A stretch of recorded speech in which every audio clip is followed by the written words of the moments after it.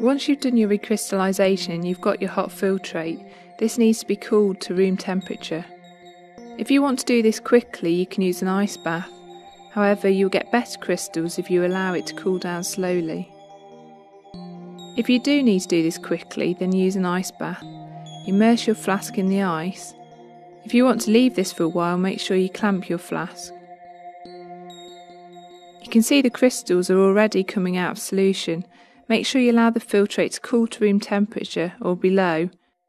The crystals can then be collected by filtration. It's a good idea, however, to keep the filtrate just in case you don't get a good yield. We're going to use a Buchner funnel to collect the crystals. Turn the water aspirator on full and connect it to the flask so we apply a reduced pressure to the flask. Make sure the funnel is well sealed. You can use a few drops of the solvent to seal the filter paper.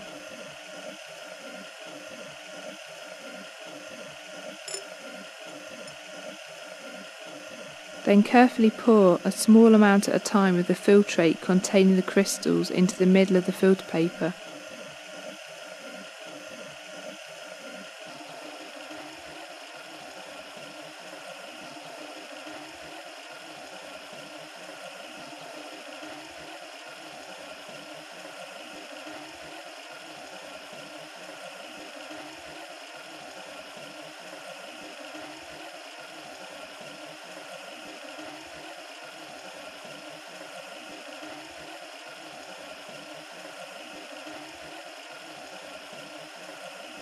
You can use some of the cold solvent to rinse the flask.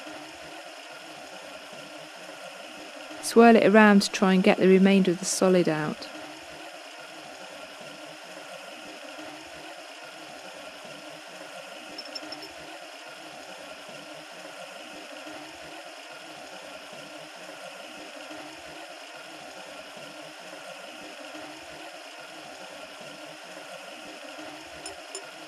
You can now use a small amount of the cold solvent to rinse the crystals.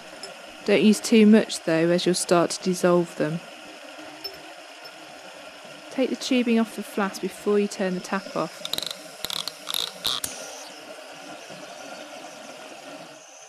Otherwise you'll get water sucked back into the flask.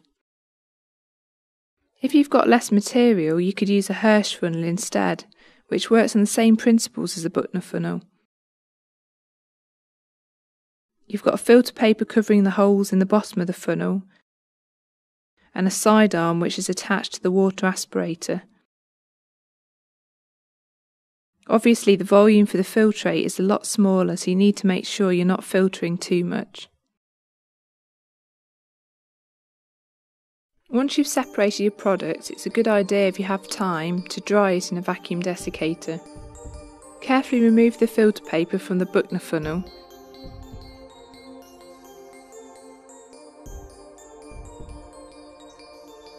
Place it onto a bigger piece of filter paper and sandwich it between another piece.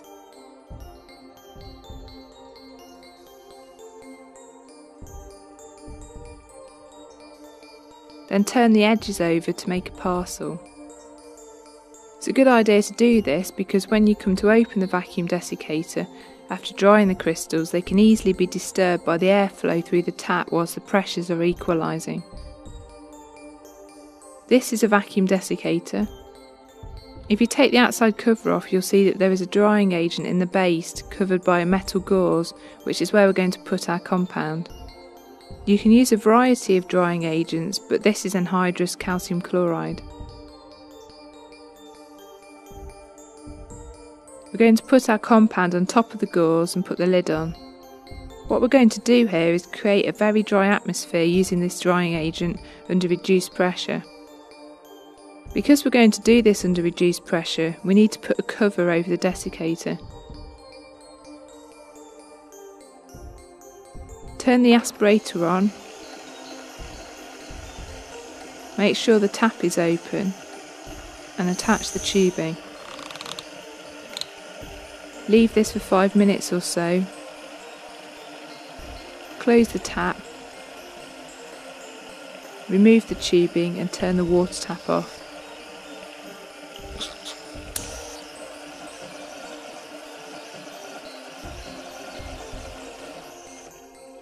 When you come to open the desiccator, make sure you open the tap slowly so the flow of air back into the desiccator is slow.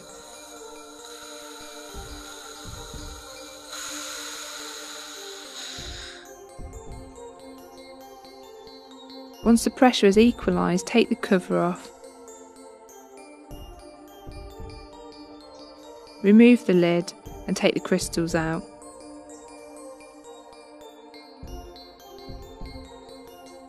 The crystals should now be dry and ready to have a melting point taken or further characterisation.